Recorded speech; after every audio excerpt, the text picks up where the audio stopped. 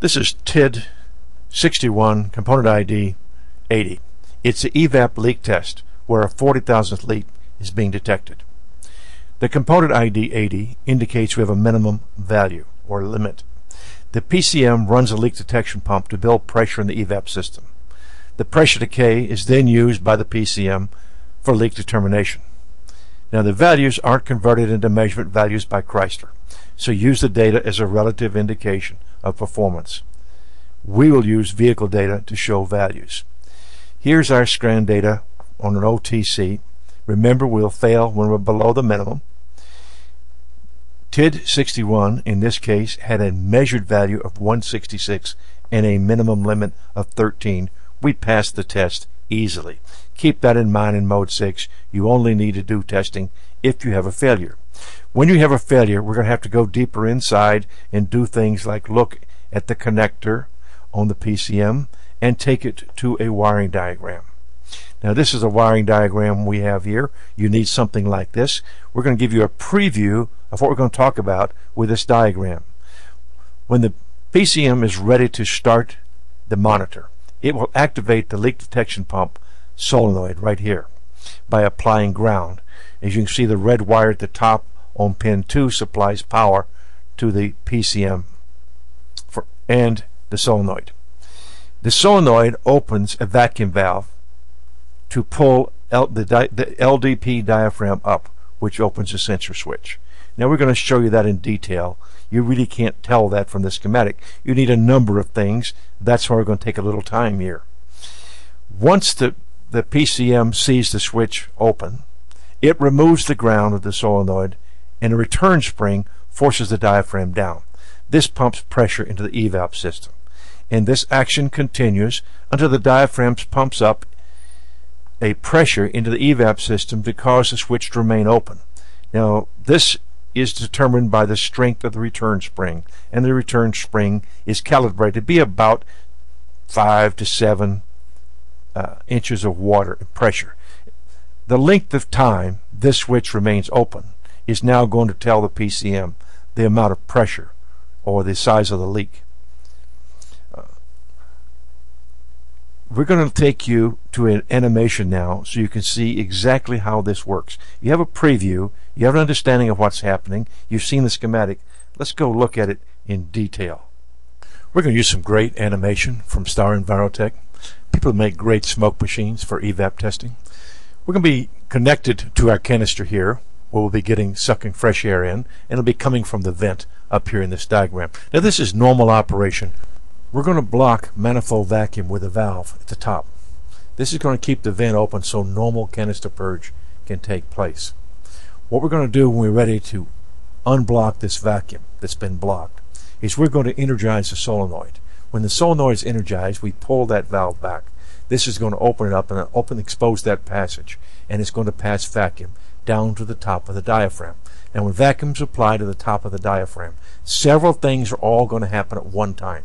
So pay careful attention. First thing going to happen, the diaphragm is going to be pulled up and we're going to close the vent.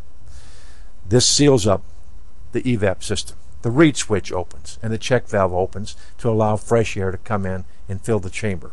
This is the first phase of getting ready for the leak check. Now just pulling the diaphragm up does not make a pump. To function as a pump, the diaphragm is going to have to work in a cycle up and down and have a spring that's calibrated to push it down.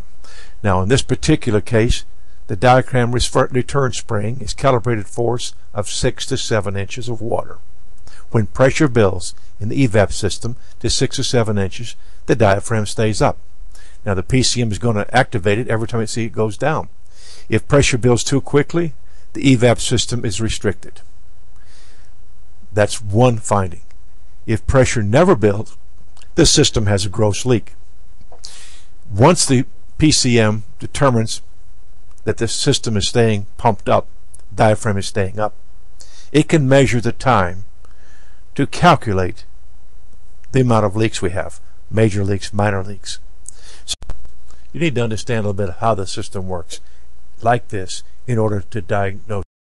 We're going to use a diagram from the MPC Smart Spec. Now we know we can't wait for the EVAP monitor to run to test this. So we're going to start checking things. B+ has to be supplied here when we're running and the key is on. With the engine running, activate the solenoid by applying a ground to this circuit. This is the same thing the PCM does. Engine vacuum should be applied to the diaphragm, which should cause the switch to open. Now, running the switch open one time is not going to do it.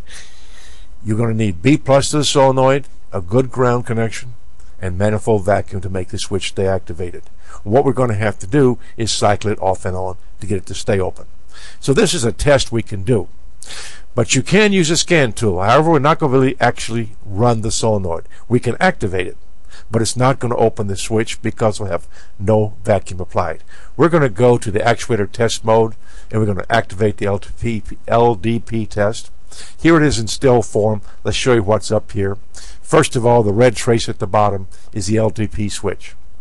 It can be used to activate the LDP with a 50% duty cycle. But as you notice, the switch, sense switch, does not open because we have no engine manifold vacuum. Now we'll take a look at this. When it's grounded, which is what we used our jumper lead to do, we can activate the solenoid. Here's actual film moving around. This is what you're going to see on your scope to verify the solenoid is doing. We're going to use the field test. We're going to actually go under the car, put our hands on it, and see if it clicks. We call this the click test. If the solenoid is clicking when we have it activated, that's fine. The point we're trying to make here is the actuator test mode tells if the solenoid is working. It does not tell us if it pulls a vacuum. We do that manually like we showed you in the diagram. You cycle it on and off 3 or 4 times, you'll find it stays up. If the pressure stays up, the solenoid is working and the manifold vacuum is holding it open and the system is holding pressure. You pass your manual test. Now you might want to go have a look at smoke testing, because we think smoke testing is probably the most practical way to test this, and we'll show you how to block it off and do a smoke test. In smoke testing, the LDP.